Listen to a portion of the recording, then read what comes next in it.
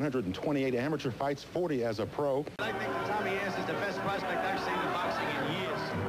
Only to stump. Ayers has had 4 fights since being released from prison. Swift knockouts all. 10-round welterweight bout. Has 38 wins. He is ranked number 2 by the World Boxing. Boxers each coming in right. Buddy at the end of that long left hand. And McGirt, former IBF champion at 140 pounds at this weight. Height and reach advantage is apparent.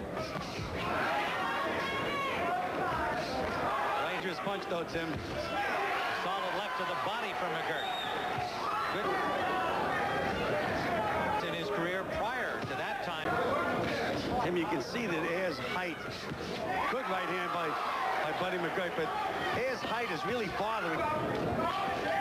Tommy Ayers, as you can see, considerable success, not having to go more than 4. But of course, opposition inferior to that. Final seconds of round 1, scheduled for 10 here live from Atlantic City. See, watching Buddy McGirt in blue, Tommy Ayers in white. In the final seconds of the round, McGirt scored with a very solid combination that seemed to get Ayers' attention. Not only got his attention, Tim had his legs doing funny tricks.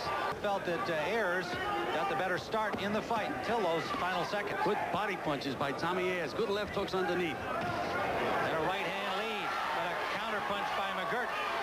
And again, Ayers did funny tricks with.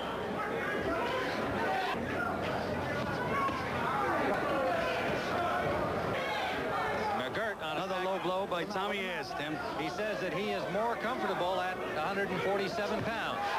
Big right hand sends Ayers down. What Buddy McGirt was looking to do, nail him with that right hand, and he sure did it.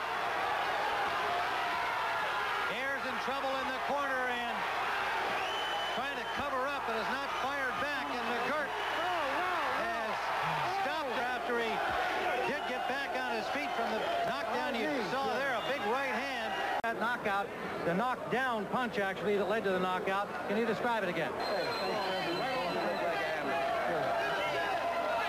You see Ayers backing into the corner here, trying to find legs underneath him, Gil.